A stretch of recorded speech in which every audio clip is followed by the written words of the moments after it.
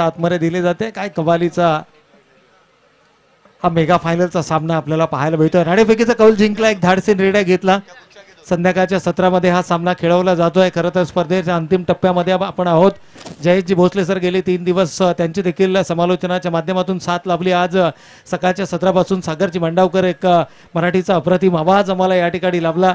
तर त्या सर्वांचा आपण या ठिकाणी करूयात मनापूर्वक आणि हार्दिक स्वागत. आणि या शेवटच्या मेगा फायनल साठी मात्र प्रेक्षकांना विनंती आहे, जे जे प्रेक्षक बाउंड्री लाईनच्या आतमध्ये आहेत किंबहुना रेलिंगच्या आतमध्ये आहेत त्या सर्व प्रेक्षकांना विनंती आहे की आपण थोडंसं सहकार्य करायचं आहे. खेळाडू अतिशय वेगाने येत असतात, त्यामुळे खेळाडूंना आणि आपल्याला देखील दुखापत होण्याची शक्यता जास्त आहे. त्यामुळे विनंती आहे की आपण थोडंसं सांभाळून राहा आणि जर शक्य असेल तर आपण रेलिंगच्या बाहेर उभा राहा.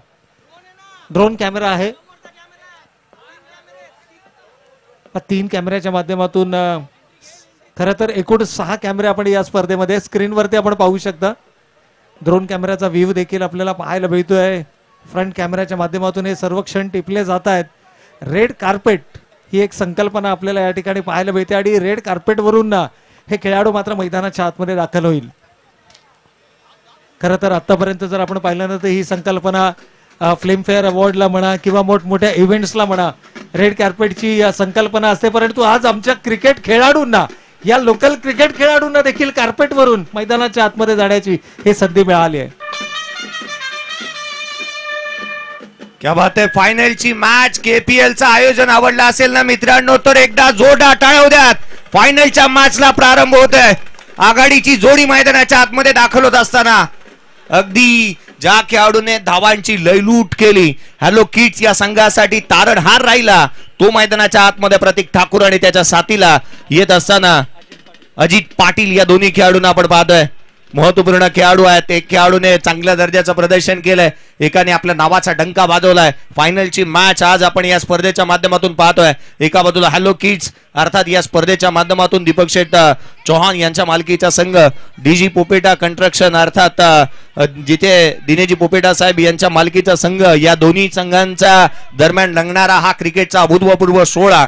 परंतु मित्रांनो आणखीन एक पर्वणी येते. अगदी 365 दिवस वाट पहा या स्पर्धेची आणि येत्या 24, 25, 26 जानेवारी 2025 ला 5व्या पर्वाचं अनाउन्स करण्यात आलंय. एकदा जोरदार टाळ्या द्यात. या 4थ्या पर्वाची फायनल सुरुवात होत असताना बोला गणपती बाप्पा, छत्रपती शिवाजी महाराज की जय.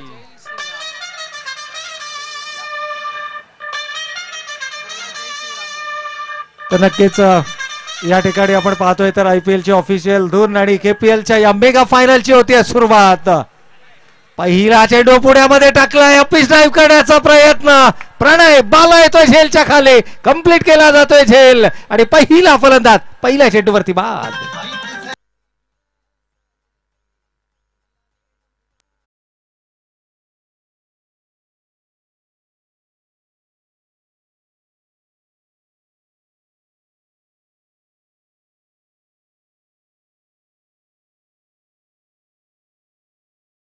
जो खऱ्या अर्थानं जर पाहिलं ना तर मन्नीची महत्वपूर्ण झेल घेतली होती आणि तिथून त्या सामन्यामध्ये डीजे कन्स्ट्रक्शन पोपेटा संघाने मात्र एक उंच भरारी घेतली होती आणि अगदी तोच बाला प्रणय दिनकर पोपेटा मैदानाच्या आतमध्ये मात्र झेल कंप्लीट करतोय आणि पहिला मोठा आदरा देतोय तो प्रतिस्पर्धी संघाला.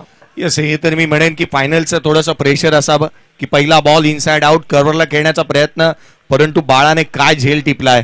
पहिला विकेट पहिल्या बॉलवरती जाणं सुहास करे असेल आणि अगदी त्याच्या संघ साथीदारांच्या पथ्यावरती ही बाब निश्चित पडेल. फायनलची मॅच मैदानाच्या आतमध्ये ज्याची सुरुवात चांगली झाली आहे. 40+ खेळाडू ज्याने अक्षरशः 16 वर्षाच्या युवकांनाही लाजवलं असा खेळाडू सतीश थोरात मैदानाच्या आतमध्ये बॅटिंग साइड येत असताना नक्कीच या ठिकाणी जर आपण पाहिलं तर सतीश सर्वोत्कृष्ट खेळाडूंच्या यादीमध्ये याही खेळाडूचा समावेश आपल्याला पाहायला मिळतो आणि काय कमालीचा खेळ त्यांना मैदानाच्या आतमध्ये दाखवलाय. पुन्हा एकदा अपिश ड्राईव्ह करण्याचा प्रयत्न, विकी विजय पाटील येतात झेलच्या खाली, कंप्लीट केला जातोय झेल. बॅक टू बॅक दुसरी सफलता. What a match.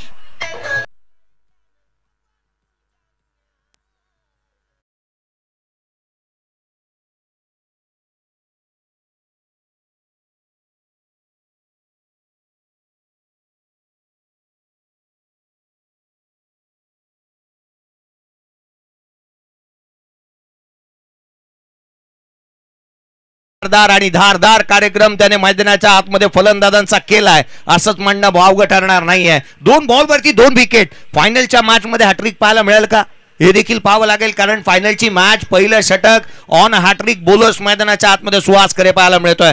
एक सेलिब्रेशन करण्याची संधी निर्माण करून दिली आहे डीजी पोपेटा कंस्ट्रक्शन टीमच्या संघ मालकांना. हे आपलं भव्य दिव्य व्यासपीठ आपण या स्पर्धेच्या माध्यमातून पाहतोय. या स्पर्धेला 4 चांद लागवण्यासाठी आदरणीय परेश ठाकूर साहेब या ठिकाणावरती उपस्थित झाले. त्यांनी एक बहुमोलाचं मार्गदर्शन या स्पर्धेच्या माध्यमातून केलं. चहूबाजूला तुडुंब गर्दी गर्दी गर्दी आणि गर्दीचे विक्रम मोडीच काढलेत या स्पर्धेने. जिथे नजर जाईल ना तिथे गर्दी आहे. आता मुंगी शिरायलाही जागा उरलेली नाहीये. खरं तर या मैदानाचं हे वैशिष्ट्य राहिलंय, परंतु जो विश्वास दर्शवला गेला होता. दिनकरजी पोपेटा माजी संघनायक आहेत काळभैरव संघाचे, प्रदीर्घ अनुभव आहे त्यांच्याकडे संघाचा. आणि जे 2 खेळाडू आपण पाहिलं ना ज्यांना 2 झेल टिपले, या दोनहींचे पिताश्री हे माजी खेळाडू आहेत. आणि विजय पाटीलचे वडील अजूनही क्रिकेट खेळताना आपल्याला पाहायला मिळतात. यावेळेला सुहास करेचं देखील कौतुक करावं लागेल. कमालीची गोलंदाजी, धारदार चेंडू, एकामागे एक प्रश्नचिन्हांचा भडीमार केला जातोय आणि फलंदाजांकडे मात्र प्रत्युत्तर नाहीये. केवळ हतबल, हताश, निराश नजरेनं चेंडूकडे पाहत राहिलेत. नवीन फलंदाज इनेट नंबर 4 विश्वास दानवले मैदानाच्या आतमध्ये पाहायला मिळतोय. यावेळेला फुलर लेनचा चेंडू होता. It's a no ball. पंचाचा no चेंडूचा इशारा आलाय. नॉन स्ट्रायकिंग एंडला संधी आहे. प्रतीक ठाकूर डेंजर एंड कडे होता. It's a no ball. खरं तर नशीब पालटलं जाणार का, मोमेंटम शिफ्ट होणार का, अनेक प्रश्नचिन्ह प्रेक्षकांच्या मनामध्ये. अक्षरशः बिबडेन प्रश्नांचा भडीमार गोलंदाजीच्या माध्यमातून. काय म्हणाल जयेश सर?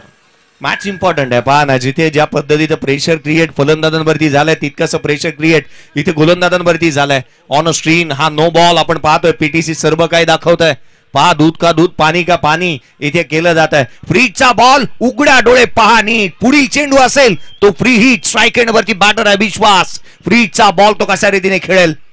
हा फटका आडबा बॅटने खेळण्याचा प्रयत्न इथे करण्यात आला.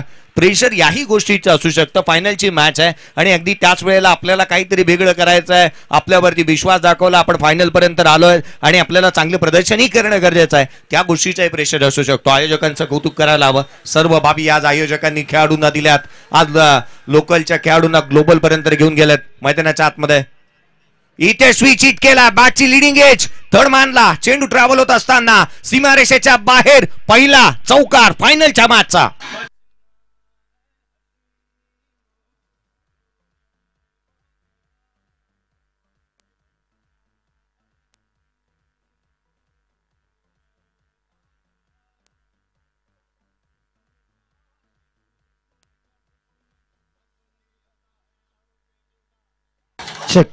तर या ठिकाणी मात्र आपण पाहतोय नाणेफेकीचा महत्वपूर्ण कौल जिंकला. कौल जिंकल्यानंतर प्रभाच्या विरुद्ध जाण्याचा निर्णय घेतला. आणि ज्यावेळेला तुम्ही निर्णय घेता ना त्यावेळेला प्रेक्षकांमध्ये चर्चा होते की घेतला गेलेला निर्णय योग्य होता की अयोग्य. पुन्हा एकदा चेंडू हवेमध्ये आलाय. विजय पाटील पुन्हा एकदा झेलच्या खाली. कंप्लीट केला जातोय झेल आणि विकेट नंबर 3 मैदानाच्या बाहेर.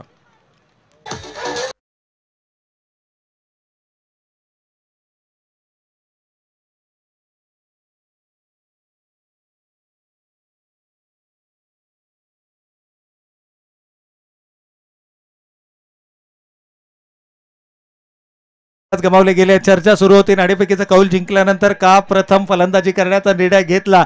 आपण नेहमी म्हणत असतो की निर्णय चुकलाय की काय, परंतु निर्णय कधीही चुकीचा नसतो. तो तुम्हाला सिद्ध करावा लागतो.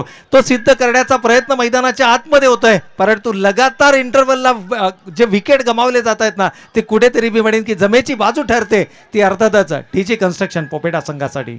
5ला 3 गेलेत. निर्णय मी म्हणेन की अयोग्य नाही आहे, परंतु प्रतीक ठाकूरला इतकंच आपण म्हणू शकतो. रात्र नाही स्वप्न बदलते, दिवा नाही वाद बदलते. मनात नेहमी जिंकण्याची आशा असावी, कारण नशीब बदलो ना बदलो वेळ ही निश्चित बदलते. पहिल्या षटकाचा खेळ इथे संपुष्टात आला. पहिल्या षटकाच्या अंती 5ला 3 अशी धावसंख्या आपण धावफलकावरती पाहतोय. प्रतीक ठाकूर मैदानाच्या आतमध्ये उभा आहे.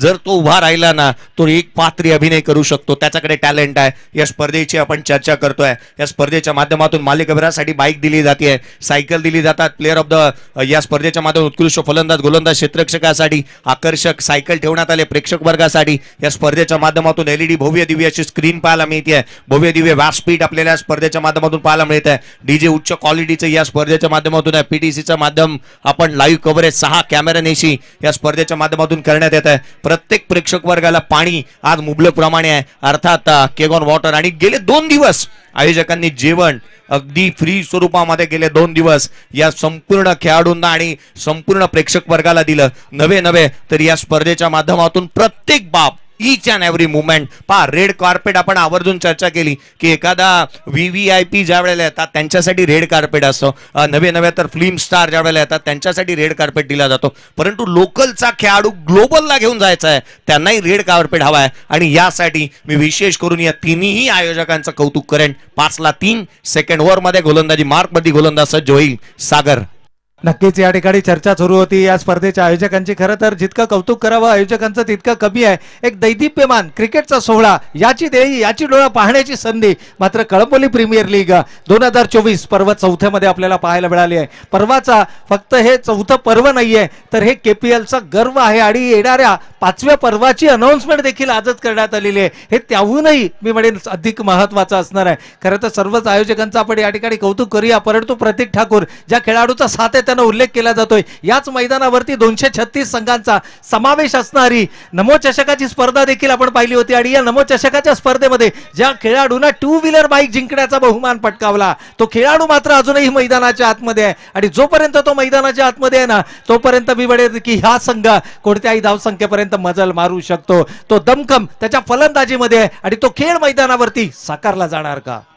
हो, त्याच्याकडे काबिलियत आहे, त्याच्याकडे टेम्परामेंट आहे। तो मैदानाच्या आतमध्ये उभं राहिला एक तर डावखुऱ्या त्याच्या फलंदाजांना देवाचा वरद हस्त असतो। मी म्हणतो की मुक्त हस्ताने उधळण केलेली त्यांना ती टायमिंग असते आणि चांगल्या रीतीने ते बॅटिंग करू शकतात। आणि प्रतीक ठाकूर अजून एक डावखुऱ्या त्याचा फलंदाज आहे। या मैदानाने त्याला भरभरून दिलंय, मालिकेवराची बाईक देखील तो जिंकलाय, परंतु अजितकडे पाहिलं जाईल तो कशा रीतीने बॅटिंग करेल। मॅच मध्ये अजून खूप बाकी आहे, खूप काय बाकी आहे। अजूनही 23 चेंडूचा खेळणं शेष आहे। 8ला 3 3 गडी बाद 8 ही धावसंख्या धावफलकावरती पाहतोय, परंतु आणखीन एक खेळाडू ज्याची सातत्याने आपण चर्चा करूया सागर कानडे। यावेळेस गोलंदाजीच्या बोगल्यावरती खरं तर युवा गोलंदाज आहे, यंग टॅलेंट आहे आणि खऱ्या अर्थाने जर पाहिलं तर येणाऱ्या भविष्यामधील हा कळंबोली क्रिकेटचं उज्ज्वल भवितव्य आहे। खऱ्या अर्थाने जर पाहिलं तर या खेळाडूंना अगदी पदार्पणात तमाम क्रीडा रसिकांना प्रभावित केलं आणि आपल्या घरेलू संघाकडून खेळत असताना जी चमकदार कामगिरी त्याची सातत्यानं राहिली आहे तीच कामगिरी मात्र या KPLच्या संघामध्ये देखील त्यांना केली आहे। यावेळी अपर कट करण्याचा प्रयत्न, शेवटच्या क्षणाला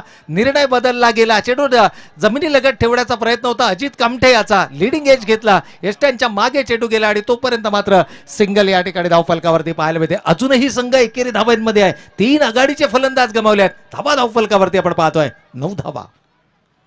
सागर कानडे सातत्यानं चर्चेचा विषय राहिला आहे। बॉलआउटचा ज्या वेळेला थरार आपण या मैदानावरती अनुभवला त्यावेळेला सागर कानडे देखील यष्ट्यांचा अचूक वेध घेतला आणि तिथून तिकीट टू फायनल मिळालं। त्या अर्थातच DG कन्स्ट्रक्शन पोपेटा संघाला खूप काही या स्पर्धेनं दिलं, खूप काही खेळाडू दिले, खूप काही विक्रम दिले, खूप काही थरार आपण या मैदानावरती अनुभवले। अगदी शेवटच्या चेंडूपर्यंत आलेले सामने देखील आपण या स्पर्धेच्या माध्यमातून पाहिले। एक यशस्वी पर्वाच्या शेवटाकडे आपण आहोत। यावेळेला मात्र टप्पा पडल्यानंतर चेंडू थोडासा बाहेर निघतोय, पंच आमच्या दिशेने वळतायत। राजेशजी टिंबे सरांच्या माध्यमातून मात्र आपल्याला मुख्य पंचांच्या भूमिकेमध्ये पंच लाभलेत आणि स्क्वेअर लेग पंचांच्या भूमिकेमध्ये मात्र संदीप टुबे आपल्याला यावेळेस मैदानाच्या आतमध्ये पाहायला मिळत आहेत। पंचांची भूमिका देखील तितकीच महत्त्वाची राहिली आहे। मगाशी आपण उल्लेख केला की मिलिंदजी पाब्रेकर सरांचा विचार केला तर मुंबईची लाईफलाईन म्हणून ओळखल्या जाणाऱ्या लोकल सेंट्रल लाईनचे ते लोको पायलट आहेत आणि त्यांची जी नजर आहे ना ती करडी आहे। परंतु इथे काय घडतंय मैदानाच्या आत, ज्या विकेटसाठी जाळं बिंडलं गेलं होतं ती शिकार मात्र जाळ्यामध्ये सापडते आहे। ज्या खेळाडूचा सातत्यानं उल्लेख होत होता ती विकेट मात्र आली आहे आणि विजयाचा जल्लोष आता सर्वत्र पाहायला मिळतोय, कारण प्रतीक Thakur back to the pavilion.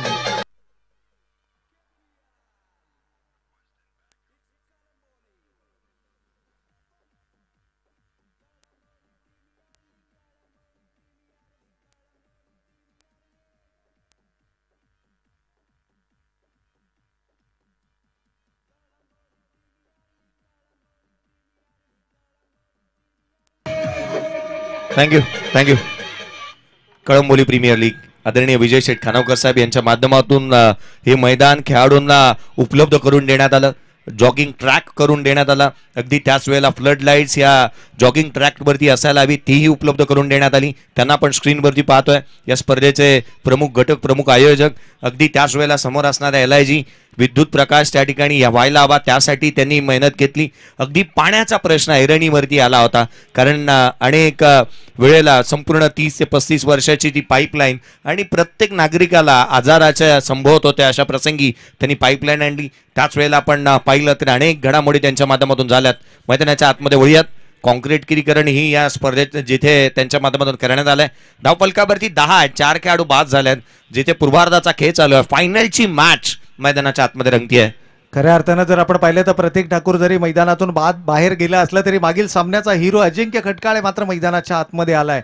खरं तर हे 2 ट्रम्प कार्ड आहेत या संघाचे आणि या 2 खेळाडूंच्या अवतीभोवती आहे ना हा हॅलो किड्स संघ आपल्याला सातत्यानं जो यश आहे ना ते यश शोधण्याचा प्रयत्न करत असतो. इथे टेम्परमेंट थोडंसं मी म्हणेन की स्वतःवरती कंट्रोल करणं गरजेचं आहे. गेमची सिच्युएशन ओळखणं गरजेचं आहे. नाणेफेकीचा कौल जिंकल्यानंतर आपण घेतला गेलेला निर्णय आणि त्या निर्णयातून मात्र पहिल्या 3ऱ्या षटकाचा खरं तर 2ऱ्या षटकाचा खेळ मैदानावरती सुरू आहे परंतु इथूनही 3 षटकांचा खेळ येणं बाकी आहे. त्यामुळे थोडंसं टेम्परमेंट राखणं कलात्मकता इथे वापरली गेली आहे. गोलंदाजाच्या वेगाचा वापर केवळ दिली दिशा आणि चेंडू येतोय तो सीमारेषेच्या पलीकडे 4 धावांसाठी.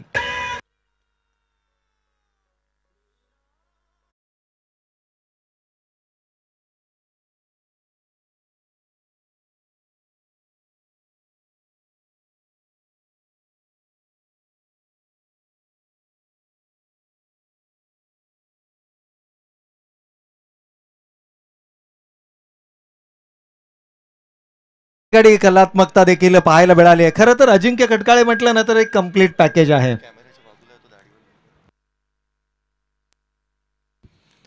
महत्वपूर्ण स्पर्धा पार पाडण्यासाठी ना आवर्जून आपण उल्लेख करतो की विश्वाजी पाटील असतील, अजयजी सूर्यवंशी असतील, संदीप टुबे असतील, जिथे अजित नाळे असतील आणि आमचे स्वामी असतील. मग त्याच वेळेला आपण या सर्वांचाही उल्लेख करायला हवा की ज्यांनी केलेली मेहनत या स्पर्धेच्या माध्यमातून एक चांगल्या रीतीने कामकाज केलं म्हणून की काय ही स्पर्धा यशाचे उंच शिखर गाठत असताना पाहायला मिळते. 7च्या सरासरीने केवळ 14 आल्यात. रवी पाटील यांचाही नाम उल्लेख करायला हवा. 14ला 4 आहे सध्या परिस्थिती आपण मैदानाच्या आतमध्ये पाहतोय. फायनलची मॅच हॅलो किड्स सध्याच्या घडीला बॅकफूट वरती आहे. 4 गडी बाद 14 ही धावसंख्या धावफलकावरती. पुन्हा एकदा गोलंदाजीमध्ये कोणताही बदल नाहीये म्हणजे रणनीती साफ आहे. इथे थोडासा बचावात्मक खेळ मैदानावरती पाहायला मिळणार का. खरं तर अजित कामटे या खेळाडूमध्ये देखील गुणवत्ता आहे परंतु काय घडतंय मैदानाच्या आतमध्ये क्षेत्ररक्षकाकडून होते चूक आणि चेंडू मात्र जातोय सीमारेषा पार. आणखीन एक चौकार.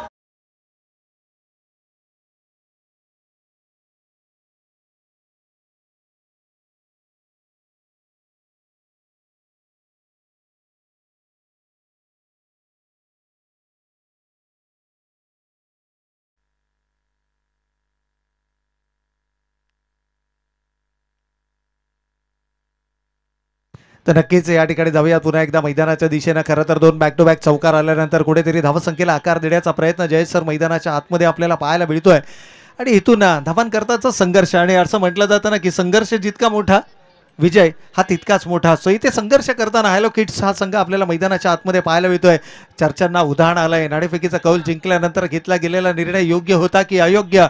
खेळाचं पहिलं सत्र सुरू आहे. अजिंक्य अजूनही मैदानाच्या आतमध्ये आहे आणि हा असा खेळाडू आहे ना की जो कोणत्याही क्षणाला सामन्याला कलाटणी देऊ शकतो. आपल्या फलंदाजीच्या जोरावरती आपल्या संघाला इथून देखील एका मजबूत स्थितीमध्ये घेऊन जाण्याची क्षमता जर यावेळेस कोणत्या खेळाडूच्या मनगटामध्ये असेल ना तर तो अजिंक्य खटकाळे मैदानाच्या मध्ये. सुरुवातीला थोडासा शांत सुरुवात त्याची आपल्याला नक्कीच पाहायला मिळते परंतु ज्या वेळेला रौद्र रूप धारण करतो ना त्यावेळेला गोलंदाजांची अक्षरशः पिसं काढण्याचं काम तो आपल्या फलंदाजीच्या माध्यमातून करतो. मागील सामन्यामध्ये आपण पाहिलं 47 धावांची बहारदार खेळी त्याच्या बॅटमधून आपल्याला पाहायला मिळाली. अवघ्या 15 चेंडूंचा त्यानं सामना केला. यावेळेला हलक्या हाताने चेंडू तटवला होता. ओळखलं होतं की हा चेंडू धीम्या गतीने क्षेत्ररक्षकापर्यंत जाईल. क्षेत्ररक्षक डीप मध्ये उभा आहे. त्याचा फायदा उचलला जातोय. एकेरीला दुहेरीमध्ये कन्वर्ट.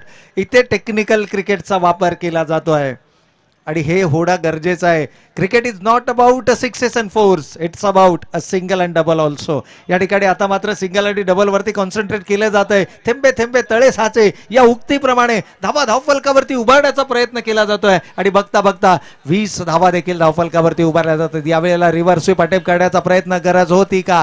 सरळ बॅटनं धावा येत असताना सिंगल डबल वरती कॉन्सन्ट्रेट करत असताना इथे नाहक मोठा फटका खेळण्याची आवश्यकता होती का? सुहास करेचं या स्पेल मधलं दुसरं षटक आहे हे देखील ओळखणं गरजेचं आहे. एका गोलंदाजाला जर तुम्ही टार्गेट केलात 15 ते 20 किंवा 18 ते 20 धावांचं जर एखादं मोठं षटक आलं तर इथून देखील सामना हा शेवटच्या सत्रामध्ये किमान एक फायटिंग टोटल हे धावफलकावरती नक्कीच उभारले जाऊ शकते. माइंडमध्ये एक टार्गेट सेट करावं लागेल. माइंडमध्ये एक तुम्हाला निश्चित आकडा ठेवावा लागेल आणि तो आकडा घेतल्यानंतर त्या आकड्यापर्यंत पोहोचण्याचा प्रयत्न मैदानावरती करावा लागेल. यावेळेला हलक्या हाताने चेंडू bowlers back drive सिलिमिट of region मध्ये खरं तर बॉलर्स बॅक ड्राईव्ह आहे आणि आपल्याच फॉलो थ्रू मध्ये हा चेंडू अडवला गेलाय. कमालीची गोलंदाजी राहिली आहे.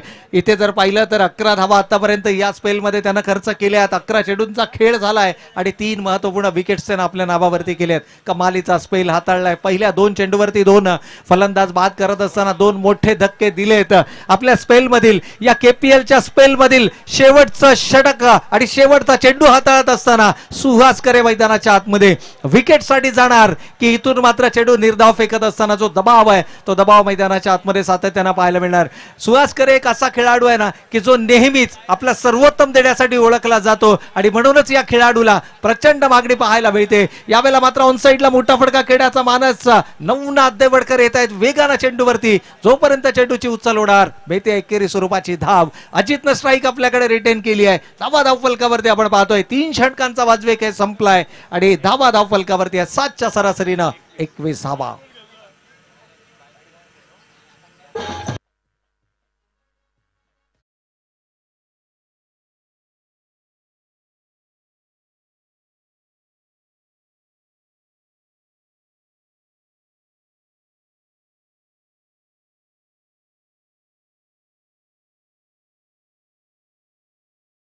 तिने केवळ 21 आल्या. 4 खेळाडू बाद झालेत. इथे धावा आवश्यक आहेत. धावा आल्या तर मॅचला एंटरटेन. हे पहा आपला प्रेक्षक वर्ग जगदीश 11चा डगआउट आपण पाहतोय. चहूबाजूला प्रेक्षक आणि प्रेक्षक वर्गाची गर्दी. आज प्रेक्षकांनी या स्पर्धेला उदंड असा प्रतिसाद दिलाय. मयूर 11चा डगआउट आपण पाहतोय ऑन स्क्रीन. या स्पर्धेच्या माध्यमातून येणारे अतिथी वर्ग प्रेक्षक वर्ग ज्यांनी उदंड प्रतिसाद दिला. महाकाळ ग्रुपचा हा डगआउट आपण ऑन स्क्रीन पाहतोय. या स्पर्धेच्या माध्यमातून 12 संघांचे 12 डगआउट्स या स्पर्धेच्या माध्यमातून बनवण्यात आलं. जिथे सर्वाधिक जास्त या स्क्रीनवरती आणि डीजी पोपेटा कन्स्ट्रक्शन यांच्या डगआउट्स मध्ये सर्वाधिक जास्त गर्दी आपल्याला पाहायला मिळते.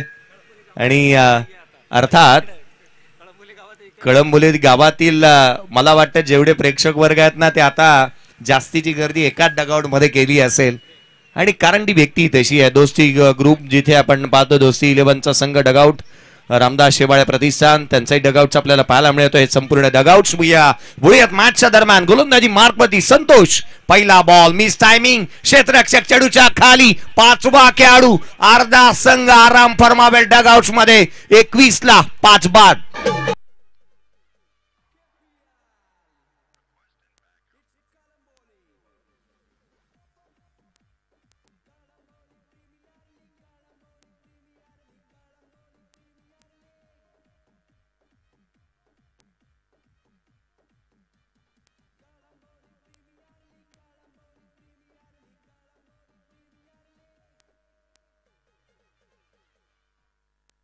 या ठिकाणी जिथे आपल्याला जागा मिळेल ना प्रेक्षक तिथे बसलेले आपल्याला पाहायला मिळाले. मग तो अगदी आमच्या डीजेचा सेटअप का असू नये आफ्रिदीचं कौतुक करावं लागेल. या ठिकाणी मला वाटतं टेक्निकल बाजू सांभाळतायत. साऊंड व्यवस्थित वाजतायत की नाही त्याच्यामधून आवाज कशा प्रकारचा येतो हे तपासलं जातं. डीजे आफ्रिदी आहेत परंतु जितक्या वेगाने आपण वागतोय ना ते डेसिबल येत आहेत त्याच्यातून. तर आफ्रिदी थोडीशी काळजी घ्या. आपली स्पर्धा आणखीन आपल्याला बऱ्याचशा कव्हर करायच्या आहेत. नक्कीच जाऊयात मैदानाच्या दिशेने. कारण क्रिकेट म्हटलं तर तुम्हाला नेहमी सिरियस राहून चालत नाही. थोडंसं हसे मजाक देखील क्रिकेटमध्ये होणं गरजेचं आहे. परंतु ही जी सिच्युएशन आहे ना या सिच्युएशन मधून जर तुम्हाला तारणहार म्हणून कोण खेळाडू जर तो यावेळेस मैदानावरती दिसत असेल ना तर तो खेळाडू मात्र आपल्याला पाहायला मिळतोय अजिंक्य.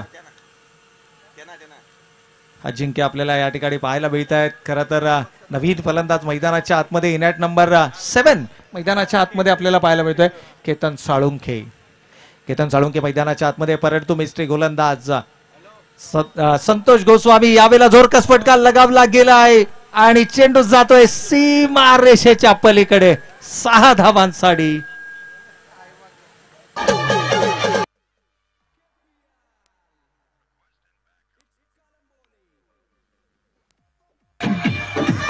थँक्यू.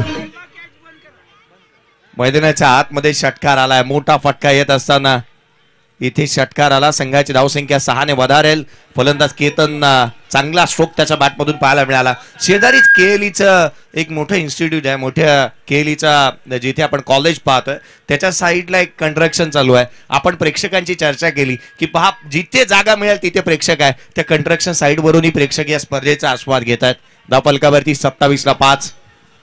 नक्कीच या ठिकाणी जर आपण पाहिलं तर आयवा कॅचसाठी 1000 रुपयांचं पारितोषिक आहे. क्या बात आहे.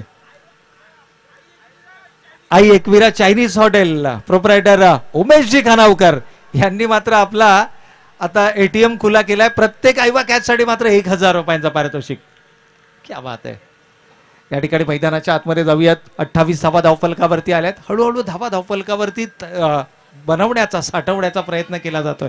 अगदी करोना काळामध्ये बघितलं ना आपण, सर्व काही जागेवरती थांबलं होतं. ज्यावेळेला तुमच्या हातामध्ये जेवढं आहे ना तेवढ्यामध्ये कसं तरी चालवण्याचा प्रयत्न केला जात होता. अगदी तेच मैदानावरती जितक्या धावा उभारता येतील ना तितक्या उभारण्याचा प्रयत्न होतोय. आणि खेळाच्या उत्तरार्धामध्ये त्या धावा डिफेंड करताना कसरत होताना आपल्याला मैदानाच्या आतमध्ये पाहायला मिळेल. सामना इतका सहजासहजी होणारा नाहीये. मेगा फायनलचा थरार मात्र आपल्याला नक्कीच मैदानावर अनुभवायला मिळेल. संतोष गोस्वामी यावेळेला मात्र वेगानं चेंडू फेकला होता. त्यावरती उत्तर देखील मोठ्या फटक्याला देण्याचा मानस होता. परंतु असं म्हणतात ना की घर फिरले की घराचे वाशेही फिरतात. आघाडीच्या फलंदाजांना आलेलं अपयश आणि त्यानंतर मगाशी अगदी सहज चेंडू बॅटच्या पट्ट्यामध्ये घेणारा अजिंक्य आता मात्र एका धावेसाठी संघर्ष करताना आपल्याला मैदानाच्या आतमध्ये पाहायला मिळतोय. हेच तर क्रिकेटची विचित्रता आहे आणि यामुळेच तर क्रिकेट हा अतिशय लोकप्रिय खेळ आहे. संतोष गोस्वामी ऑन स्क्रीन आपल्याला पाहायला मिळतोय. कमालाचा स्पेल हाताळला जातोय. ज्या वेळेला संघनायकानं विश्वास दर्शवला त्या वेळेला मात्र या खेळाडूंना आपला सर्वोत्तम देण्याचा प्रयत्न मैदानाच्या आतमध्ये केला. यावेळेला पॅडलाईन वरती चेंडू अडवतोय. जोरकस अपील, परंतु पंचांचा इशारा येतोय. लेग बाय शरीराचा वेध घेऊन गेलेला हा चेंडू आहे. 21 स्वरूपाच्या धाव्या धावफलकावरती येत आहेत. खरं तर केतन मैदानाच्या आतमध्ये आपल्याला पाहायला मिळतात. केतन साळुंके आणि केतन साळुंके हा देखील एक असा खेळाडू आहे ना की ज्याच्या बॅटमधून एक षटकार आपल्याला पाहायला मिळाला आहे. 2 चेंडूंचा त्यानं सामना केलाय. 7 धावांचं योगदान दिलंय आणि निर्णायक क्षणाला या फलंदाजाच्या बॅटमधून देखील मोठे फटके पाहायला मिळू शकतात. ही ओळख आहे या खेळाडूची. निर्णायक क्षणाला मोठे फटके खेळणे ही ओळख इथे मात्र पुन्हा एकदा उपस्थित प्रेक्षकांसमोर दाखवली जाणार का? कारण गरज आहे. संघ अडचणीमध्ये आहे आणि खऱ्या अर्थानं आपण म्हणतो ना की अनुकूल परिस्थितीमध्ये प्रत्येक जण आपला सर्वोत्तम देतो, परंतु प्रतिकूल परिस्थितीमध्ये जो आपला सर्वोत्तम देतो ना तो खरा खेळाडू आपल्या संघासाठी तारणहार असतो. इथे मात्र केतन मैदानावरती कशा प्रकारचा खेळ साकारणार, खेळाचा पूर्वार्ध सुरू आहे. षटक क्रमांक 4. यावेळेला फुलटॉसचा चेंडू होता. ऑन साईडला चेंडू वळवण्याचा मानस. चेंडू बॅटचा अपेक्षित संपर्क नाही आहे. एक धाव घेतली जाते. दुसऱ्या धावेसाठीचा प्रयत्न होणार का? नकार आलाय. चांगला निर्णय. थेट फेकीन ऑन स्ट्रायकिंग एंडला आणि एकेरी स्वरूपाच्या धावेनं संघ जाऊन पोहोचलाय. 4 षटकांचा वजवे खेळ संपलाय. धावा धाव फलकावरती येत आहेत. 30 धावा.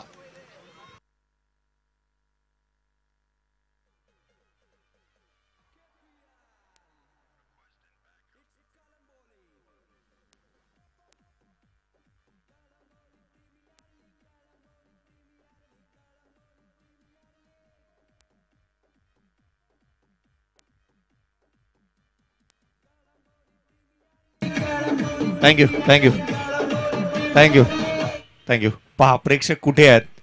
आज समोरच्या दिशेने प्रेक्षक वर्ग तुम्हाला पाहायला मिळतात. गर्दी तर सर्व बाजूला झाले. केवळ धाव फलकावरती धावा त्या 30-5. केतन स्ट्राईक एंड वरती आहे. मागील मॅच मध्ये 47 धावा त्याच्या बॅटमधून आल्या होत्या. या मॅच मध्ये तो धावा गोळा करू शकतो. त्याला स्वतःवरती विश्वास ठेवावा लागेल. सोबती रे तू तुझ्याच अन तुला तुझीच साथ शोधून तुझीच वाट चाल एकला. अजिंक्य या वेळेला कशा रीतीने बॅटिंग करेल? अजिंक्यने मागील मॅच मध्ये 47 खेळल्यात. केतन सध्या घडीला स्ट्राईक एंड वरती आहे. 3 बॉल 8 वरती तो नॉट आउट खेळतोय. 30-5 सद्य परिस्थिती. रोशन गोलंदाजी मार्क वरती येतोय. 30 वरती 5 आहेत. धावा गोळा करावा लागणार आहेत. फायनलची मॅच आहे. जयेश सर, या ठिकाणी जर आपण पाहिलं ना तर रोशन पाटील मैदानाच्या आतमध्ये आले आणि रोशन पाटीलनं आपल्या क्रिकेटिंग करिअरमध्ये नाईट टुर्नामेंट मध्ये गोलंदाजीच्या बळावरती त्यानं टू व्हीलर बाईक जिंकले आणि त्याच्या या गोलंदाजीचं श्रेय त्यानं आपल्या मोठ्या बंधू प्रशांतला दिलं. आणि प्रशांत पाटील या ठिकाणी उपस्थित आहेत, जे रॉयल संघाचे माजी खेळाडू आहेत आणि त्यांच्याकडून रोशनच्या प्रत्येक विकेटसाठी 500 रुपयाचं पारितोषिक आणि जर का विकेट हॅट्रिक आली तर तब्बल 5000 रुपयाचं पारितोषिक हे रोशनसाठी असणार आहे. तर प्रशांत सर, या आपलं देखील मनपूर्वक आणि हार्दिक स्वागत आहे. एक man with a golden arm म्हणून ज्यांची ओळख होती, खरं तर फिरकीचे जादूगर. 1000 विकेटसाठी 1000 आणि हॅट्रिकसाठी तब्बल 5000 रुपयाचं पारितोषिक प्रशांतजी पाटील यांच्याकडनं. यावेळेला फुलरलाईनचा चेडू होता, मोठा फटका मिळवण्याचा मानस. चेडू बॅटचा संपर्क अपेक्षित नाहीये.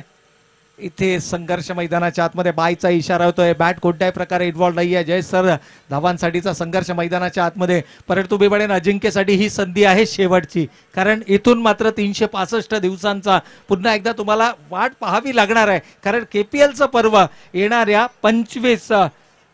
2025 रोजी 24, 25 आणि 26 जानेवारी या तारखांना मात्र ही स्पर्धा आपल्याला पुन्हा भेटीला येणार आहे.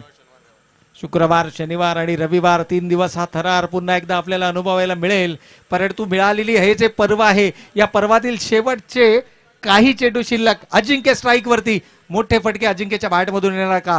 यावेळेला जोरकस फटका लगावण्याचा मानस होता. थोडासा ब्लाइंड स्ट्रोक झाला. ज्या ठिकाणी चेंडू पिच झाला ना, तिथून मात्र चेंडू साईड झाला नाहीये आणि इथे थेट फेकी होते स्ट्रायकिंग एंडला आणि फलंदाज अजिंक्यची खेळी देखील येते संपुष्टात. आणखीन एक फलंदाज गमावलाय, तो हॅलो किड्स कळंबोली संघाने.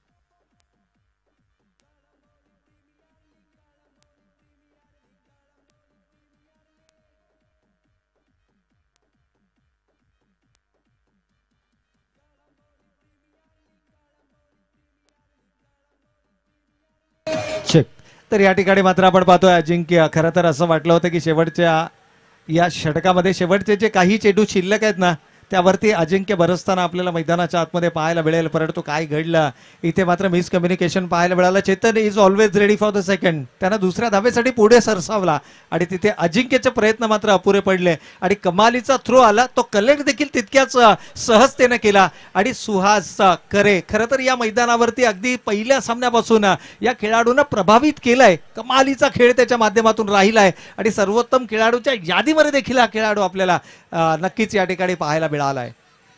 सुहास करे खरं तर एक दर्जेदार अष्टपैलू खेळाडू, नेहमीच त्यानं स्वतःला सिद्ध केलाय या मैदानावरती. ज्या ज्या वेळेला त्याला संधी मिळाली आहे त्या वेळेला मात्र त्यानं आपला सर्वोत्तम खेळ देण्याचा प्रयत्न या स्पर्धेच्या माध्यमातून केलाय. नवीन फलंदाज तुषार जळे मैदानाच्या आतमध्ये स्ट्रायकिंग एंडला असेल. तुषार, शेवटचे 4 चेंडू शिल्लक आहेत. प्रत्येक विकेटसाठी 1000 रुपये आणि विकेट हॅट्रिकसाठी मात्र तब्बल 5000 रुपयांचा पारितोषिक. यावेळेला जोरकस फटका लगावण्याचा मानस. चेंडू बॅटचा संपर्क इथे झालाय का? एक धाव कंप्लीट केली गेली आहे. यष्टी रक्षकाकडून थोडासा बिबडेन की चुकीचा निर्णय इथे 2 फलंदाजांचा आणि तिसरी धाव घेण्याच्या प्रयत्नात फलंदाज मात्र बाद.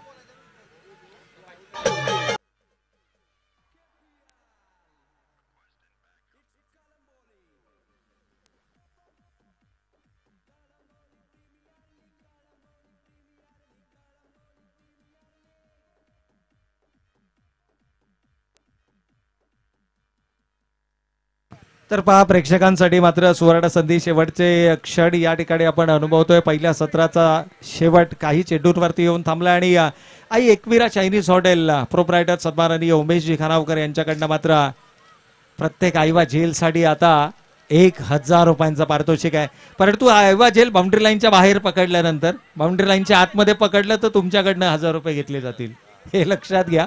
प्रेक्षकांनी अति उतावळेपणा दाखवू नका. बाउंड्री लाईनच्या आतमध्ये जर तुम्ही झेल पकडलात आणि कॅमेरात आलात ना की तुम्हाला 1000 रुपयाचा दंड.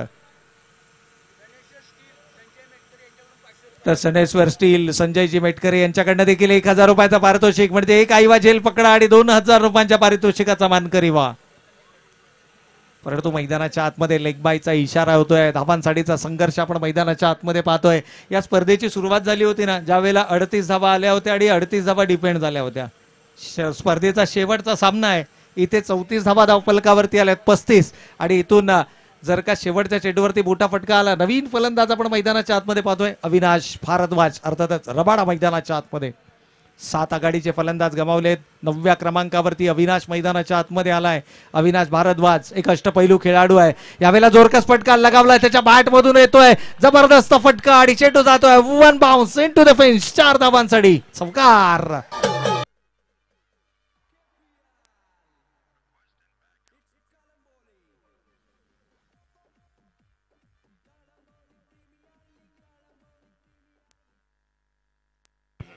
तर शेवटच्या क्षण या ठिकाणी अनुभवतोय. जय सर काय म्हणाल? 39 धावा धावफलकावरती आलाय. शेवटचा एक चेंडू शिल्लक आहे.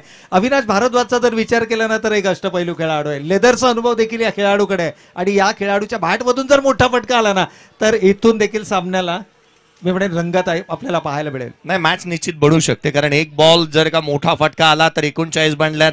पहिल्या मॅचला आपण पाहिलं होतं की 38 धावा डिफेंड झाल्या होत्या. 39चं लक्ष ठेवण्यात आलं होतं अगदी पहिल्या मॅचच्या दरम्यान. आणि अर्थात या शेवटच्या मॅचच्या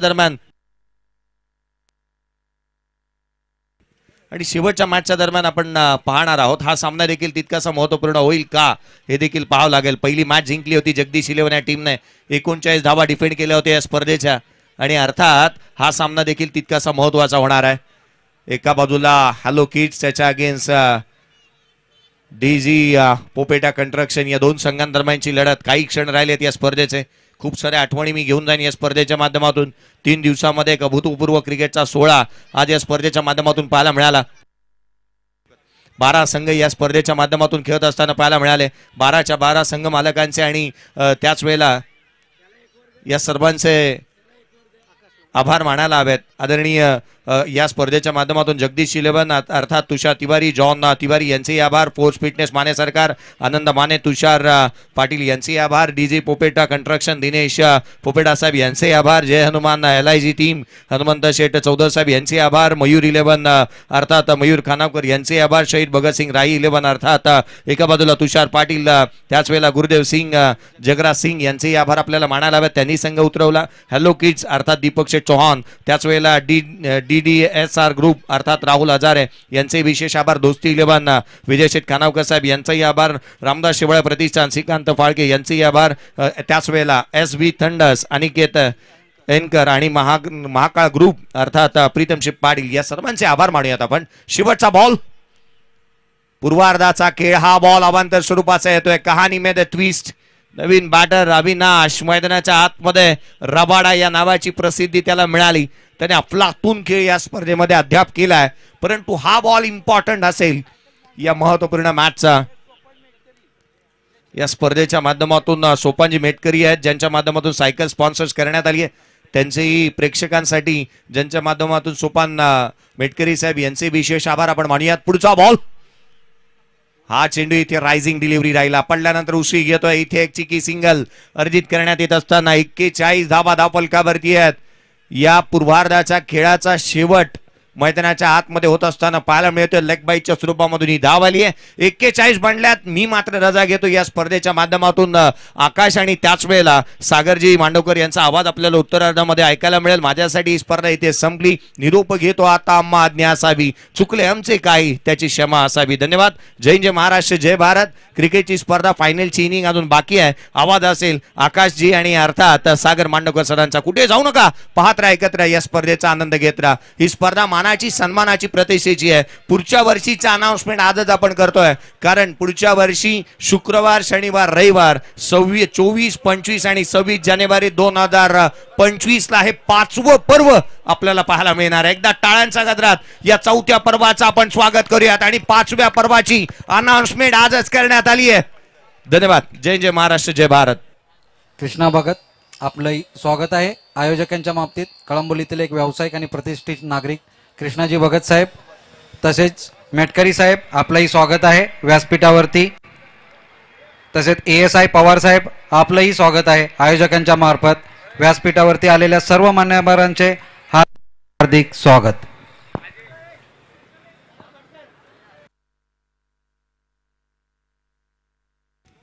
तर नक्कीच सर्व प्रेक्षकांचं मनापासून आपण आभार मानूया.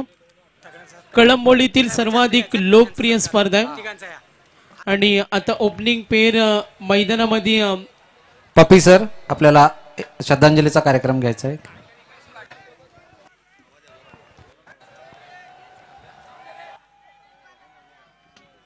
चला प्रेक्षक वर्ग, ज्या ठिकाणी आपण बसला तिथं उभं राहायचं. आपण या स्पर्धेच्या माध्यमातून आपण निश्चितच श्रद्धांजली देणार आहोत. स्वर्गीय मनोहर शेठ बाळाराम खानावकर, माजी सरपंच कळंबोली गाव, आणि स्वर्गीय रमेश शेठ नामदेव पाटील. नक्कीच जेव्हा फलंदाजांची एंट्री होईल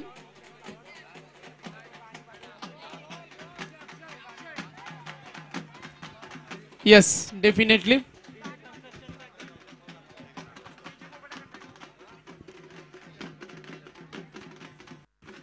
बघा, हा आनंद देणारा क्षण आपण जरूर पाहतोय. कळंबोली प्रीमियर लीग ची स्पर्धा आहे. चेंडू पुरवायचे लगेच फायनलचा सामना पाहतोय. Mega final. यस, महाराष्ट्राची परंपरा, हलगी सम्राट आणि त्यांची संपूर्ण टीम, त्यांचा आपण धन्यवाद देऊया. पीटीसी लाईव्ह आणि आपण पाहतोय कळंबोली प्रीमियर लीग पर्व 4. बच्चे कंपनी थोडं बाजूला व्हा आपण. तर नक्कीच आपण पाहतोय या स्पर्धेच्या आमचे मुख्य आयोजक विजयजी खानावकर साहेब, दिनेशजी पोपेटा साहेब आणि हनपंत चौधर साहेब. ते एकदा जोरदार टाळ्या झाल्या पाहिजेत प्रेक्षक वर्ग. सलामीची जोडी सरकली मैदानावर. Opening per DG पोपेटा construction, man of the series bike आणि पाहतोय स्पोर्ट्स सायकल. बघा हे सुंदर दृश्य मैदानाच्या मध्ये पाहतोय. तिन्ही स्पोर्ट्स सायकल ज्यावर आमचे बच्चे कंपनी कोण आज असेल best batsman, bowler, man of the सिरीजची bike सुद्धा आपण पाहिली. आणि आता फेरफटका जरूर पाहतोय दृश्य मैदानावर. आनंद देणारा क्षण. तर नक्कीच सलामीची जोडी सरकले मैदानावर.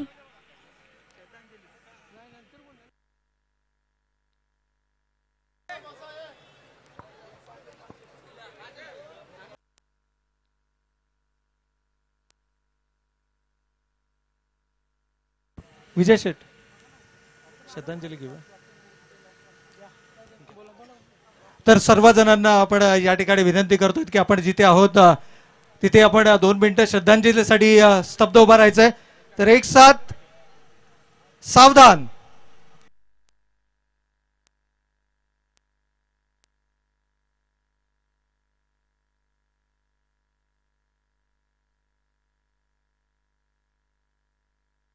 धन्यवाद. तर मेगा फायनलचा थरार आपण या ठिकाणी अनुभवणार आहोत आणि या थराराच्या दरम्यान आवाज असेल आकाश गुप्ता आणि त्याचबरोबर सागरजी मंडावकर नेरे यांचा. तर धन्यवाद प्रवीण सर, धन्यवाद जयेश भोसले सर, तमाम क्रिकेट रसिकांचा. आपण स्पर्धेचे आमचे मुख्य आयोजक विजयजी खानावकर साहेब, दिनेशजी पोपेटा साहेब, हनुमंत चौधर साहेब यांच्या वतीनं आयोजित ही लोकप्रिय स्पर्धा सर्वांच्या मनावर अधिराज्य करते आणि फायनलकडे वळणार आहोत. विनिंग टार्गेट आकाश आमच्या समेत जॉईंट झालेत. सलामीची जोडी सरकली डीजी पोपेटा कंस्ट्रक्शन, प्रतीक ठाकूर आले हॅलो किड्स कळंबोली. चॅम्पियन कोण होणार आकाश, पाहूया मैदानावर. तो धन्यवाद सागर सर, जयेश भोसले सर और प्रवीण सभी का यहाँ पर मौका मिलता हुआ Kalamboli premier league mega final का परिपूर्ण उदाहरण देने के लिए मैदान के ऊपर प्रतीक ठाकुर पहली गेंद, प्रश्न वहां पर रख दिया गया, उत्तर के लिए वहां पर भेजा गया है. सलामी की जोड़ी सुहास करे और उनके साथ संतोष गोस्वामी. यहाँ पर सलामी की जोड़ी बीच मैदान के ऊपर पहले रनों का श्री गणेशा किया गया, जहां पर 42 रनों का पीछा करने उतरी टीम डीजी पोपेटा कंस्ट्रक्शन मेगा फाइनल में दहाड़ती हुई पहुंची थी. तर नक्कीच रामदास शेवाळे प्रतिष्ठान यांच्या वतीनं सुहास खरेला आपण पाहतोय प्रत्येक षटकारासाठी 500 रुपये. 42चा पाठलाग करायचा आकाश. सामना कसा होईल, सामना चुरशीचा होणार का, गोलंदाजी मार्कवर प्रतीक ठाकुर. बिल्कुल यहाँ पर एक लो स्कोरिंग मुकाबला देखने को मिला. मेगा फाइनल जिस प्रकार 2 टीमें मेगा फाइनल में प्रवेश की थी उस प्रकार की गेंदबाजी भी देखने मिली विपक्षी टीम से, और यही उम्मीद है विपक्षी टीम से भी गेंदबाजी वाली टीम से भी की जाएगी. हेलो किड्स अर्थात कलम्बोली की एक नामांकित टीम है, प्रतीक ठाकुर एक जबरदस्त खिलाड़ी, हाल ही में हुए टूर्नामेंट में मैन ऑफ द सीरीज नमो चषक में मैन ऑफ द सीरीज की बाइक जिस खिलाड़ी ने अपने नाम की थी वो गेंदबाजी मार पर अपनी टीम के लिए संघर्ष करता हुआ। इस बार लोअर फुल टॉस की गेंद ऑन साइड की दिशा में ढकेल दिया है गेंद को, प्रेक्षक को मिलेगा मौका खिलाड़ी बनने का, गेंद जाएगी वन बाउंस सीमा रेखा पार चौकार।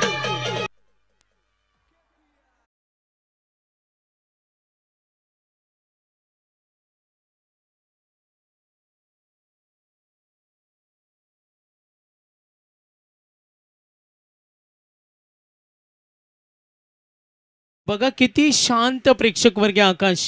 बिल्कुल लोगों की धड़कनें तेज है, कौन सी वो टीम होगी जो इस साल की मेगा फाइनल की ये चमचमाती क्रिस्टल ट्रॉफी अपने नाम करेगी।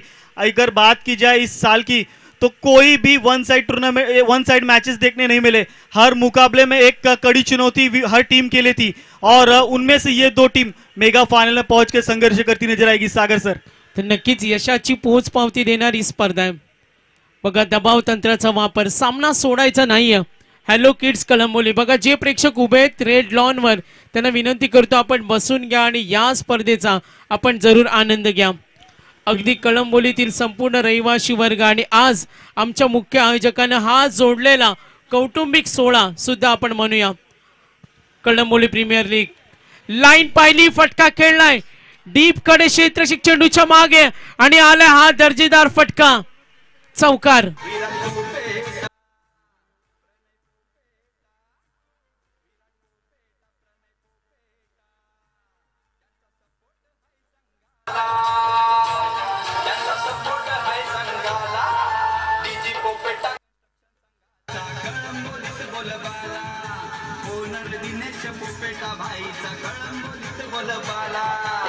नक्कीच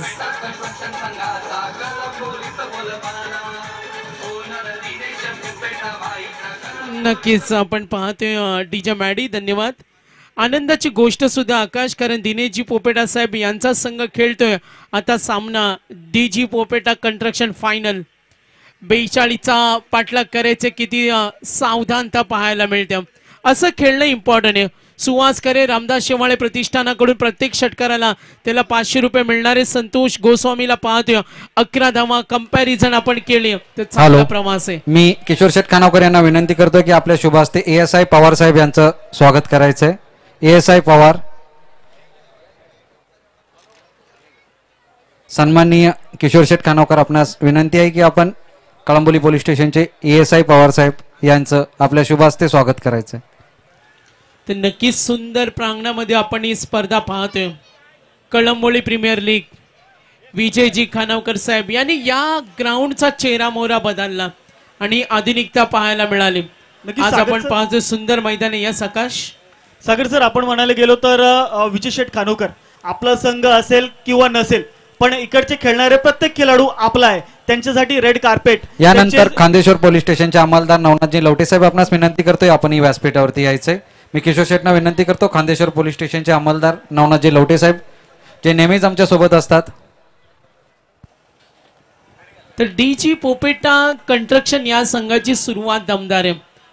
11 धावा झाल्यात, एक षटक संपलाय, 24 मध्ये 31 आकाश पाहिजेत। सरासरी सोपी आहे, मात्र असा प्रवास सुरू राहिला तर सामना सोपा असेल। गती कमी केली, सावध फटका, फलंदाचा आकाश कौतुक करायला लागेल। बघा कुठली रिक्स सुटवत नाहीये, सिंगल डबल कॉन्सन्ट्रेशन, चॅम्पियन बनायचं दिनेश शेठ पोपेटा यांना आणि त्या प्लॅनिंग ना मैदानावर उतरलंय। चांगला टीम वर्क है। बिल्कुल बिल्कुल एक हाई वोल्टेज मुकाबला, मेगा फाइनल का मुकाबला, संयमता से खेलना कितनी महत्वपूर्ण है ये मुकाबले की कीमत जानते हैं दोनों ही बल्लेबाज। इकीरी दूरी जहां पर बड़े स्ट्रोक खेलने का मौका मिल रहा है वहां पर अपने हाथ खुले कर रहे हैं, लेकिन यहां पर विलास कदम की अगली गेंद सुहास करे के लिए फ्लिप किया वहां पर, लेकिन अजित पाटिल और यहाँ पर काफी बढ़िया स्टॉप और व्हाइट +1 के चलते 2 रनों का इजाफा स्कोर कार्ड में होगा। दोनों की बल्लेबाजी की अगर बात की जाए तो ऐसे लगता है कि डीजी पोपेटा कंस्ट्रक्शन के मालक ने कान मंत्र देकर भेजा हो, जैसे 42 रनों का पीछा करने उतरी टीम काफी संयमता बरतती हुई मैदान के ऊपर। नक्कीच आकाश, फलंदाज फटका खेळण्याचा कुठलाही त्यांचा मोह नाहीये। बघा स्लो चेंडू कुठली फक्त गॅप मध्ये ढकलण्याचा प्रयत्न पाहायला मिळतो आणि त्या इराद्याने मैदानामध्ये उतरलेत संतोष आणि सुहास। डीजी पोपेटा कंस्ट्रक्शनचा पॅव्हलियन पाहतोय, जिथे भरगच्च पाहुणे मंडळी, भरगच्च त्यांची पाठी राखे आणि प्रेक्षक वर्ग या स्पर्धेचा आनंद घेतोय. चॅम्पियन विजेता कोण होणार? पर्व 4 कळंबोली प्रीमियर लीग. आणि हा फटका खेळला डीप कव्हर कडे गॅप मध्ये. ओ व्हेरी गुड कॅच. पहिला धक्का.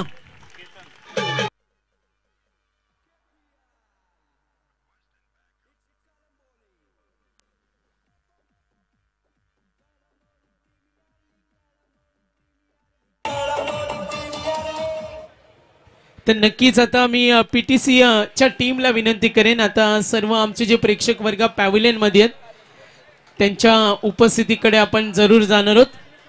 प्रेक्षक वर्गांचा आवाज येणं सुद्धा महत्वाचं आहे. शांत बसलेला पाठीराखा वर्ग, प्रेक्षक वर्ग जरूर पाहतोय, स्पर्धा एन्जॉय करतोय, स्क्रीनवर त्यांना पाहतोय.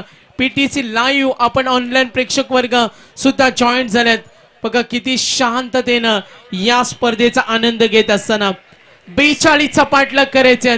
चॅम्पियन कोण होणार? मी सन्माननीय किशोर शेठ खानावकर यांना विनंती करतो की आपण अंमलदार नवनाथजी कोळेकर साहेब यांचाही सत्कार करायचा आपल्या शुभ हस्ते. नवनाथजी कोळेकर साहेब, अंमलदार किशोर शेठना विनंती करतो की आपण कोळेकर साहेबांचा सत्कार करायचा आहे.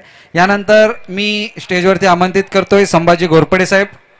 आपणास विनंती आहे की आपण स्टेजवरती यायचंय. यांच्या माध्यमातून 3 दिवस आपल्या प्लेयरसाठी जी थंडगार लस्सीची व्यवस्था आणि कंदी पेढ्यांची व्यवस्था केलेली आहे ते संभाजी घोरपडे साहेब, आपण स्टेजवरती यायचंय. तो बिल्कुल चलिए, नेट नंबर 3 में रोशन पोपेटा को मैदान पर भेजा गया है. अपने टीम के तारणहार माने जाते हैं तीसरे क्रमांक पर बल्लेबाजी करने के लिए. पहली गेंद यहाँ पर बड़ा स्ट्रोक खेलने का मंसूबा बनाया था, लेकिन वहां पर बैट का कनेक्शन थोड़ा सा धीमा रहा, जिसके चलते महज 1 रन मिलेंगे स्कोर कार्ड में. स्कोर कार्ड को धीरे धीरे बढ़ाते हुए टीम की टोटल रन संख्या 50 run on the board. Loss of the 1 wicket team DG पोपेटा construction. यहाँ पर सुहास करे, यहाँ पर कप्तान खुद बागडोर संभाले हुए मैदान के ऊपर. संतोष गोस्वामी का विकेट जाने के बाद एक बड़ा झटका जैसा लगा जरूर था, लेकिन सुहास करे बाकायदा जानते हैं अपनी भूमिका निभाना. इस वक्त स्ट्राइक एंड पर सामना करेंगे गेंदबाज विलास कदम का. दूरबे की गेंद में दिशा दिखाने का काम किया ऑनसाइड की दिशा में. जब तक अजित कामटे गेंद के ऊपर आएंगे, दोनों ही बल्लेबाजों के पास मौका हो 1 रन मुकम्मल करने का. 1 रनों के साथ रन संख्या 16 run. Loss of the 1 wicket team DG पोपेटा construction. Sagar sir क्या कहना चाहेंगे? बचे हुए रन किस प्रकार चेज होंगे? आने वाली गेंदें 19, जीत के लिए 26 रनों की आवश्यकता. तर नक्कीच सामना अजून दोघांच्याही बाजूने आहेत. दोघांनाही समान समान संधी आहेत. उमेश बारसे यांच्याकडून 3 षटकारांसाठी रोशन पोपेटाला प्राइज झालेत, मात्र टोटल रन्स पाहूया 16 आहेत. उमेश परसे यांच्याकडून कॅश प्राइज धन्यवाद देऊया. त्यांचं मॅच कडे वळूया. कॉन्सन्ट्रेशन आता मॅच वर ठेवणं महत्वाचं आहे. टोटल रन्स 1 बॉल बाकी आहे. 19 चेंडू आणि 26 धावांची गरज. 5 बॉल. 1 बॉल वाईड होता.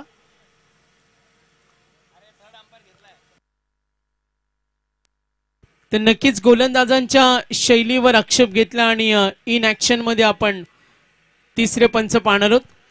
दबाव परिस्थिती निर्माण केली. यास सागर सर बघा तिसऱ्या पंचासाठी गेलाय कोण या संपूर्ण प्रमुख आयोजक मध्ये. आता आमचे हनुमानजी चौधर साहेब ते स्वतः गेले थर्ड अंपायरची भूमिकासाठी. अगली गेंद इस बार स्लो रनपति की गेंद थी, चकमा दिया. क्या जबरदस्त गेंद. टप्पा खाने के बाद विकेट कीपर के दस्तों में एक और डॉट गेंद आती हुई. एक डॉट गेंद कहीं ना कहीं हेलो किड्स को एक कदम जीत की राह आसान करती नजर आएगी. लेकिन यहाँ पर इस डॉट गेंद के बाद क्या उत्तर देंगे विपक्षी टीम बल्लेबाजी के माध्यम से. तर नक्की 2 षटकांचा खेळ संपलाय. धावा धावफलकावरती 16 करायचे. 42चा पाठलाग. येणारे 18 चेंडू आणि 26 धावांची गरज. 18 चेंडू आणि 26 धावा. सामना कोण जिंकेल? बघा छोटे बच्चे कंपनी सुद्धा या स्पर्धेचा आनंद घेत असताना आकाश भरगच्च पाहुणे मंडळी, भरगच्च प्रेक्षक वर्ग तर जरूर आम्ही पाहतो स्क्रीनवर. स्पर्धेचे आमचे मुख्य आधारस्तंभ आयोजक सन्मान्य श्री विजय शेठ खानावकर, दिनेशजी पोपेटा साहेब, हनुमंत चौधर साहेबांना पाहतो आणि प्रचंड त्यांचे सर्व सहकारी वर्ग. प्रचंड मेहनत आम्ही पाहतोय. कळंबोली क्रिकेट कमिटी आणि त्यांचे संपूर्ण मेंबर्स आपण धन्यवाद देऊया. दर्जेदार स्पर्धा, सर्वांचं लक्ष वेधून घेणारी स्पर्धा. मात्र इथे सामना कोण जिंकणार? हॅलो किड्स कळंबोली का डीजी पोपेटा कंस्ट्रक्शन? मैदान सोडण्यास कोणी तयार नाही, हार मानण्यास कोणी तयार नाही. पाहूया अजूनही या सामन्याचा निकाल स्पष्ट होणं बाकी. आकाश 18 मध्ये करायचे 26, एकूण धावा 16, 42 पाठलाग करायचं. बिल्कुल बिल्कुल प्रतीक ठाकुर रुफीद गेंद एक बार लेकर तैयार है। कप्तान खुद चले सीना तान, क्योंकि जानते हैं इस मैच की अहमियत को। जब तक गेंद अपने हाथों में रखेंगे बल्लेबाजों को रोकने की क्षमता है इस गेंदबाज में, लेकिन सामने जो बल्लेबाज है एक जबरदस्त शैली का बल्लेबाज है। इस साल का अगर प्रदर्शन की बात की जाए तो एक उम्दा प्रदर्शन इसके माध्यम से देखने को मिला था। वही बल्लेबाज सुवास करे अपने टीम के तारणहार स्ट्राइक एंड पर अपने नजर आएंगे। प्रतीक ठाकुर अपनी वैयक्तिक दूसरी और टीम की खाती की तरफ से तीसरी ओवर लेकर आते हुए पहली गेंद सुवास करे के लिए। इस बार थोड़ी सी बाहर फेंकी, थोड़ी सी अंदर की तरफ आई, लेकिन अंपायर हमारी तरफ मुड़ेंगे। थोड़ी सी कसरत करते हुए दोनों हाथ समांतर, व्हाइट बॉल का इशारा, अतिरिक्त के स्वरूप में 1 रन मिलते हुए बोनस में टीम की रन संख्या 17 रन। आने वाली 18 गेंदे और जीत के लिए 25 की आवश्यकता। सागर सर, तर नक्कीच आकाश जर हे षटक कमालीचं पडलं तर सामन्यामध्ये हॅलो किड्स कळंबोली कमबॅक करेल. मात्र इथे जर फटकेबाजी पाहायला मिळाली तर सामना आपल्या बाजूला झुकेल. बघा अजूनही सावंत पवित्र्या सिंगल मिळाली, क्षेत्ररक्षक वेगाने येतो 2 धावेसाठी. प्रतीक 2 धावा पूर्ण, नकार दिलाय. एकेका धावेसाठी कडवी झुंज्या. काय कमालीचा सामना रंगतोय, तणावाचं वातावरण. डीजी पोपेटा कंस्ट्रक्शन आणि 1 हात 2 हात करताना हॅलो किड्स कळंबोल्या प्रेक्षकांना खिलून ठेवणारा सामना, सर्वांच्या नजरा मॅच कडे ओढणारा सामना. करो या मरोची लढाई, ही अस्तित्वाची लढाई. आता विनिंग कॅल्क्युलेशन, एकूण धावा धावफलकावर 19-42 पाठलाग करायचा. 17 बॉल आणि 23 धावा. सामना कोण जिंकेल? एक मोठा फटका आकाश सामना बनवेल तो डीजी पोपेटा कंस्ट्रक्शन या संघाला. एखादी विकेट दबाव निर्माण करेल ती हॅलो किड्स कळंबोली या संघाला. बिल्कुल यहाँ से सागर को इसी को हाथ खुले करने होंगे, मियां में से तलवार निकालनी होगी, एक बड़ा प्रहार करना होगा इस मुकाबले को अपनी तरफ झुकाने के लिए। देखिए सुवास करे क्या ये कारनामा करेंगे, लेकिन इस बार भी काफी बढ़िया शैली से खेला, गेंद को ढकेल दिया है सिलिबिडॉन की तरफ। गेंद जाती हुई सीमा रेखा पर चौकार, ये आया नसीबवान चौका।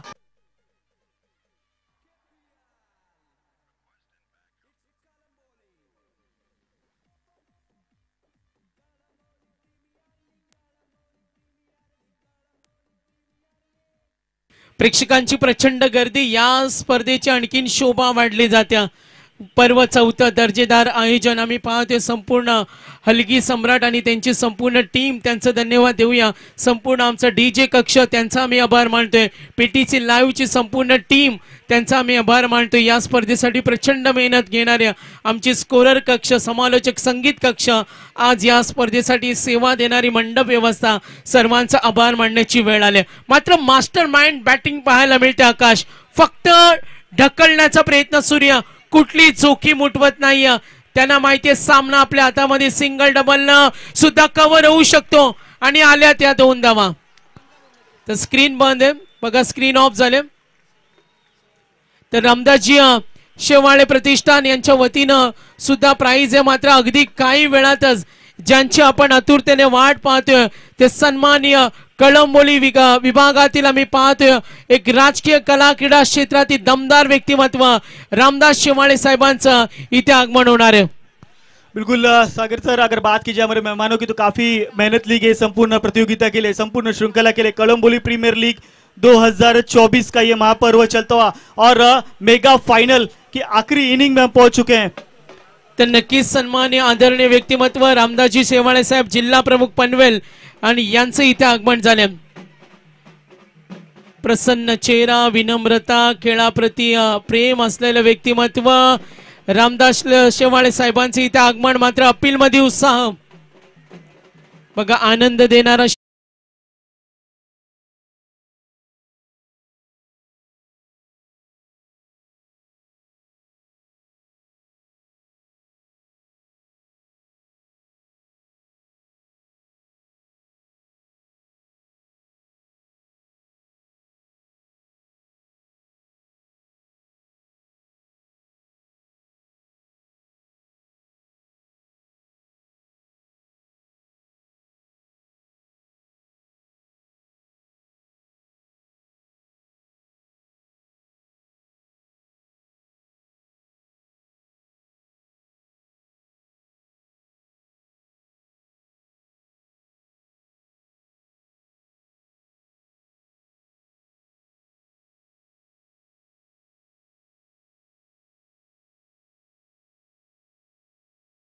सामना बनवेल, मात्र पाहूया सामन्यामध्ये अजूनही उत्कंठा निर्माण आहे.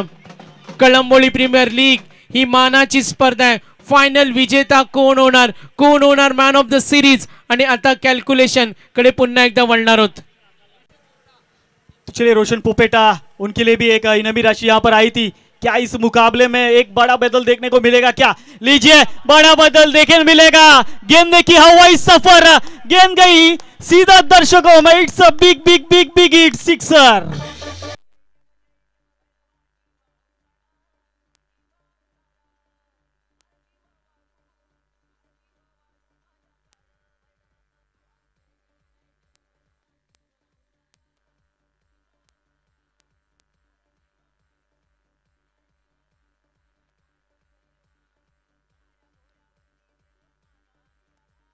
तर नक्कीच आपण पाहतोय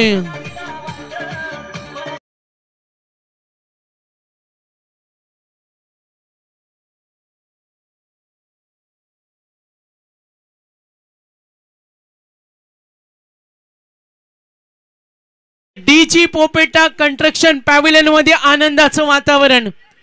32 धावा झाल्यात. येणारी चेंडू आणि धावांचं अंतर पाहतोय.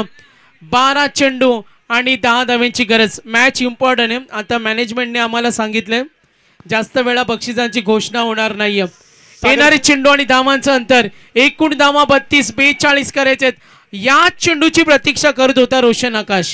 बिल्कुल बिल्कुल सागर सर, इंतजार इंतजार इंतजार, और उसके बाद उसका रिजल्ट भी देखने को मिला काफी बढ़िया. रोशन पोपेटा के बल्ले से ये दमदार छक्का आया और अपनी टीम का जो गेयर शिफ्ट करने का काम है इस छक्के के माध्यम से देखने को मिला. सन्माननीय रामदास शेवळे साहेब, आपलं आयोजकांच्या बाबतीत हार्दिक हार्दिक स्वागत. मी किशोर शेटना विनंती करतो की शेवळे साहेबांचा आपल्या हस्ते सन्मान करायचा आहे. रामदासजी शेवळे साहेब जिल्हा प्रमुख शिवसेना. तर नक्कीच छेनीत कंस्ट्रक्शनचे महेशजी पाटील साहेब यांच्याकडून आलेत 1000 रोशनसाठी हे प्राइज. बक्षिसांची लई लूट. येणारे चेंडू 12-10 धावेची गरज. सामना अजूनही उत्कंठा निर्माण होऊ शकते. हॅलो किड्स कळंबोलीला एक प्रभावी षटक टाकावं लागेल आणि गोलंदाज झालाय तुषार जळे. इथे चांगले चेंडू फेकणं, डॉट बॉल, विकेट घेणं, फलंदाजांना धक्के देणं, मात्र जो कारनामा केलाय ना रोशननं, अगदी ऐन मोक्याच्या वेळी ठोकलेला षटकार, सामन्यामध्ये कमालीचं वातावरण. तर नक्कीच 12 चेंडू आणि 10 धावा. फुटवाचा वापर, डीप कडे क्षेत्ररक्षक रेडी. सिंगल मिळाली. 2 धावेसाठी प्रयत्न आणि 2 धावा. यानंतर शंकरजी विरकर साहेब, आपणास विनंती करतो आपण ही व्यासपीठावरती यायचंय. शंकरजी विरकर साहेब यांचं आपण स्वागत करतोय.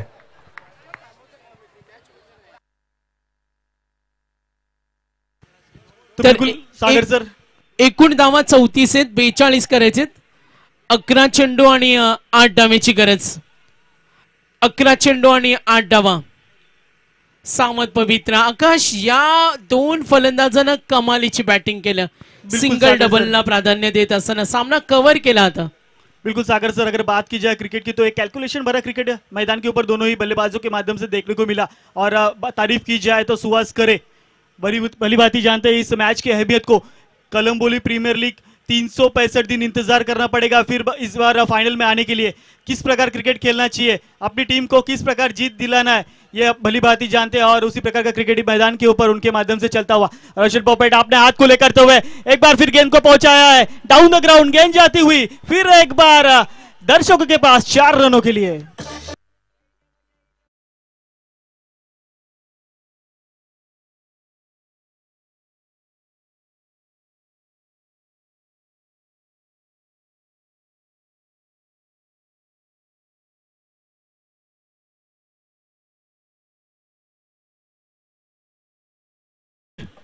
तर बघा पाठीराखे, जेव्हा मॅनेजमेंट आयोजकांचा आम्हाला मेसेज पोहोचेल का तुम्ही मैदानावर एन्जॉय करू शकता, तेव्हाच तुम्ही मैदानावर एंट्री करा. लक्ष असू द्या.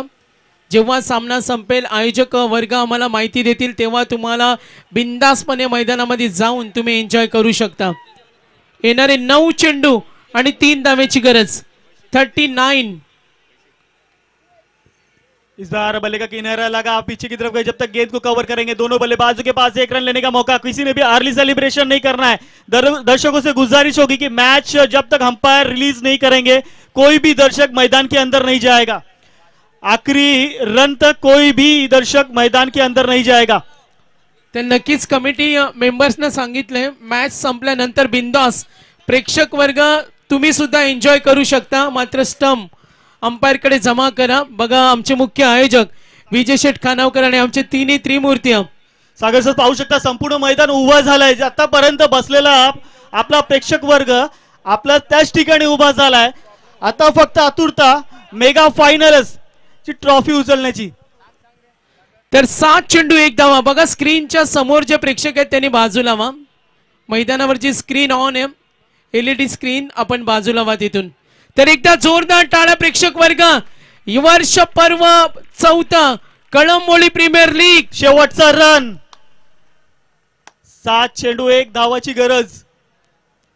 कळंबोली प्रीमियर लीगचा हा शेवटची धाव कोण काढणार, कशा प्रकारे निघणार ही शेवटची धाव. रोशन पोपेटा स्ट्राईकवर.